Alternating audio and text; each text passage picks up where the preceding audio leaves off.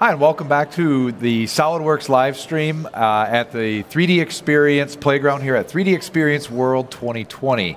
I'm joined at our studio here with two very special guests, Christine Getman, Executive Director of Magic Wheelchair, and Chin-Loo Lama from Dassault Systems. Welcome. Thank you. Thank you so much. We're really excited to have you here. Last night we had the privilege and the really cool honor of doing 2 reveals for 2 new costumes for 2 kiddos. Yes, they were amazing. Yeah, it was really cool to see that. There's a lot of things that we do in this business that really pay out emotionally, and that was definitely one of them for folks like Chin-Loo especially, who invest so much time into projects like that. We're so grateful for Chin-Loo and everyone on the team for just trusting us and continuing to partner with us. It's such an honor to be here, truly. We've met so many builders, and the kiddos last night were just such a treat. Yeah, I mean, you're in such a great atmosphere to connect with so many different people, whether they're engineers, makers, entrepreneurs, generally people with a lot of good ideas in their heads. So this is a really good opportunity to network with a lot of those folks, I imagine.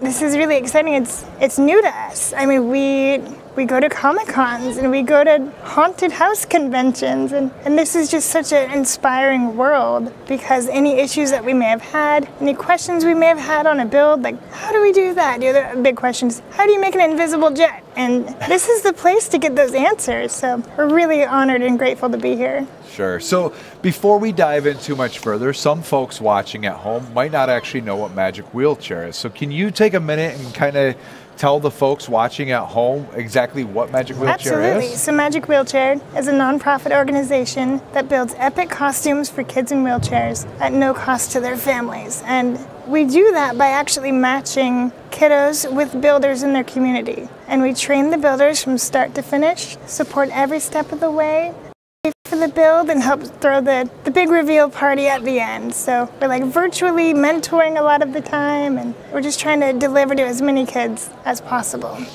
And when you say costume, we're not talking about what I wore when I went out on, say, Halloween when I was young. These are truly epic experiences that they're participating in. I mean, I can speak from experience that when you put on a wearable costume and you sit down in your wheelchair, you feel like it swallows you up a little bit. So what we're building is these vehicles, spaceships, princess carriages, to help them really further extend who they want to be. If they're a superhero, a pirate, truly anything. It's just to show the world who they are, what their personality is.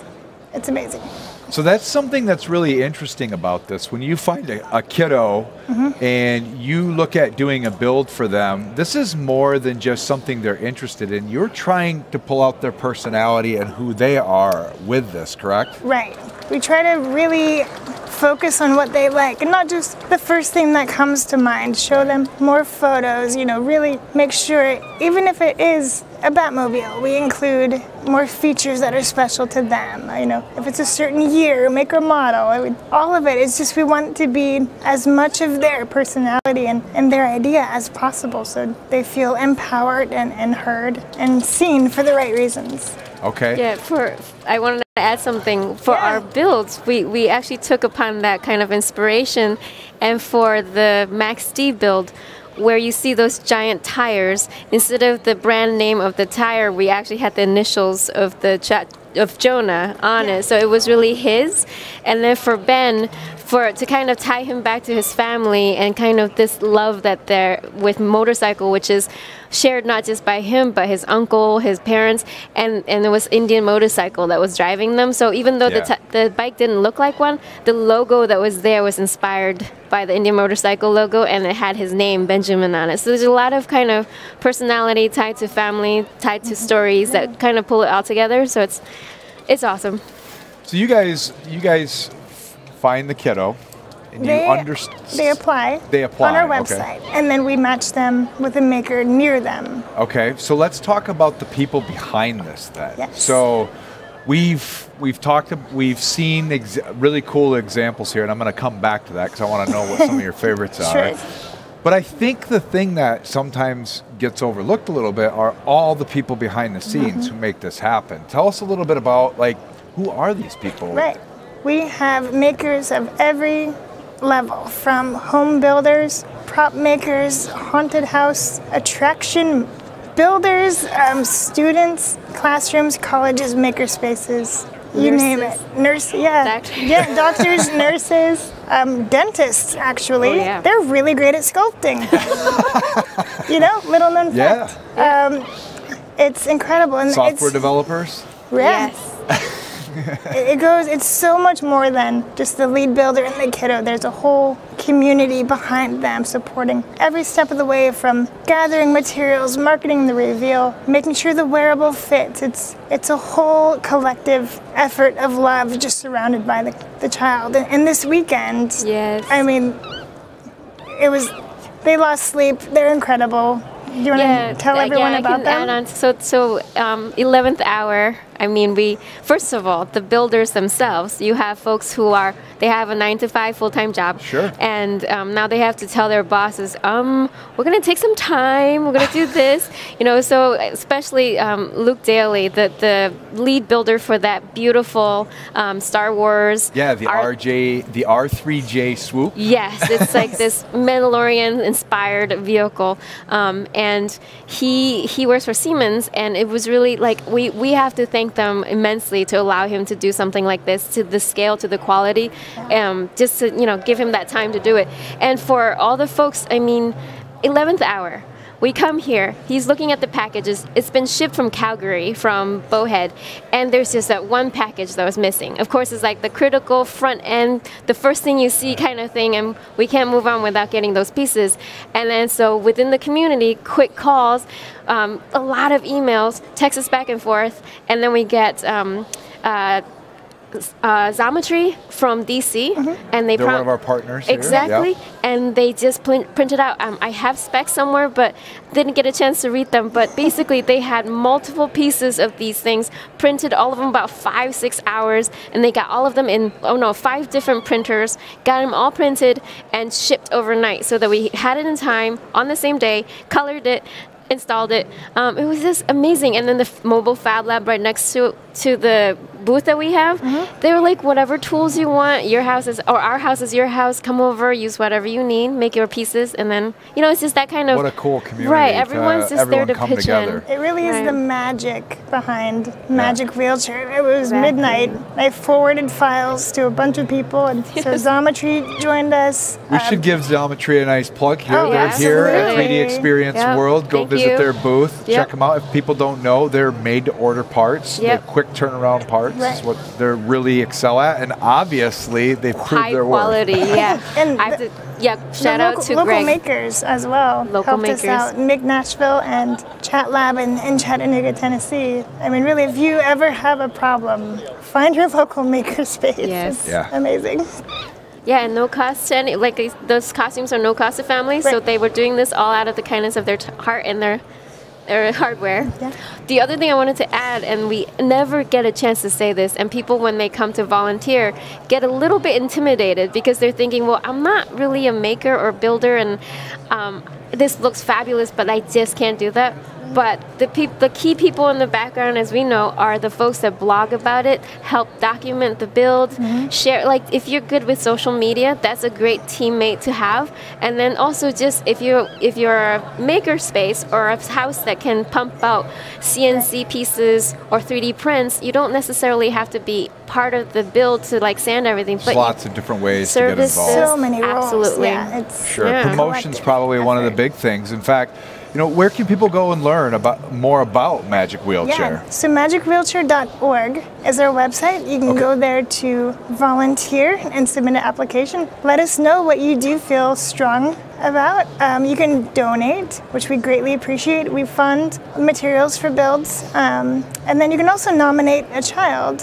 Let us know a little bit about them, or you can apply for your own child, and we'd love to learn more about them. We have a store, we have galleries, and we're also pretty wild on social media, so definitely follow us if you want to see up-to-date builds and progress pictures. It's really fun to watch these projects unfold. Yeah, you mentioned something earlier on today, and I think I want people to know, if you want to get involved, one of the other things is, not only do you not have to have every skill set required, you guys actually help the build teams finance some of this. Yeah. You're not going into this completely alone. Your organization is actually there to help these build teams be successful, correct? That's what we do. So we match the kiddo with the build team, and we walk through every step of the way, from the first meeting, getting the wheelchair measurements, finding your exact materials list. We check in weekly to make sure everything is going as planned. We fund the materials, and we help plan the party at the end. So it could be going to Comic-Con, it could be hosting something local at the firehouse, at their school. I mean, truly, what I love about it is all the unknowns, because the kids are the bosses, and that makes it exciting for us. I love it. The first time I heard the story about this, I think it was Sal who actually told me you guys went to Monster Jam, and I was like, what do you mean you're going to Monster Jam? We're revealing our own monster truck through Magic Wheelchair, and I was like, what a cool opportunity. Well, and you didn't just reveal it at Monster Jam. You revealed it next to the real live Max D. So look at it's on the screen now. Yeah, there it is, right there. We had the driver come over, autograph the costume. They were buddies afterwards. It's so much more than just a costume. It's an experience, and for every family, it's different. For some kiddos, it's a chance to help them express themselves more. For other families, it's a chance to make memories when time is short. So we revealed two of these. We showed them on live stream last night. So anybody watching at home, you can go back on YouTube, Facebook, LinkedIn, and Instagram, and you can watch those videos. We revealed two yesterday evening. Be Our Guest, which was focused around Beauty and the Beast, and then we just mentioned a very Mandalorian-themed R3J swoop. Tell us really quick about the people behind these, who built these. So these are the people. These are some of the champions behind these projects, and we had some unique people helping us in these cases, right? True. Yeah. So for the Mandalorian build, I mean, actually, just the group in itself, they're just a collection of fabulous artists and makers and huge Star Wars fans, and they help design props for huge production houses. So in fact, a few of them work with Disney on some things, and so they definitely have a resume that you would gawk at anyway. But to have them come together this way and take it almost as if it's a brand new thing, you would think someone with folks like them who've made a few builds. So one team, Matt Long's team and Jessica, they've actually done a build before. In fact, they built the Destroyer, the Star Wars Destroyer droid. It was gorgeous. So I'm thinking these are pros. They got this, but they approached the whole thing almost like this is a brand new thing. We want to make it special. We're relearning how to do certain things, and it's just very inspiring to see that if they're constantly growing as they're helping each other. We're trading secrets about how to airbrush, and we're teaching each other like what paint is the best one, and like trading shopping lists. So there's this constant rejuvenating knowledge base, and also, I mean, we didn't talk about this, but these two teams, when they were building these two costumes, they were asked to use the 3DEXPERIENCE platform. I was going to say, do we have a community set up for these builders to collaborate on the 3DEXPERIENCE platform? So as part of the sponsorship from 3DEXPERIENCE Lab, we have this accelerator project for all of the makers, and so anyone who signs up to be a maker, they have access to the 3DEXPERIENCE platform, the tools on it, the CAD tools like XDesign, XShape, and SolidWorks, all of that for them. So these folks... Project planning, right? It was great for us, by the way, project planning. And it got them to, we definitely use Swim the most to collaborate, share models, and looked at, and there's a lot of like, friendly competition. We had secret communities where they're talking about the build but not sharing with the other one, but then we'll joke and put teaser images in to see like one is better than the other. But it's a very nice kind of way to separate what's private, what works, how to track. And it was just gave you full control over how the different groups, when you wanted to collaborate with a different team, you could. When you had to work in your own silos, you could as well. And you can call out a specific person because you need them to talk to you.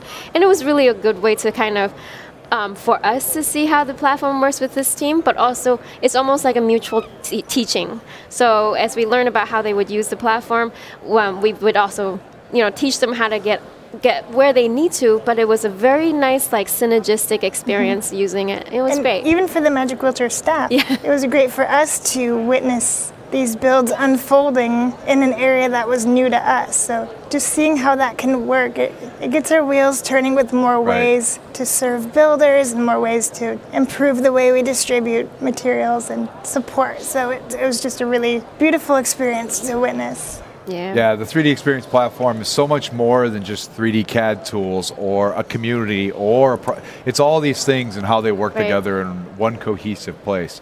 Right.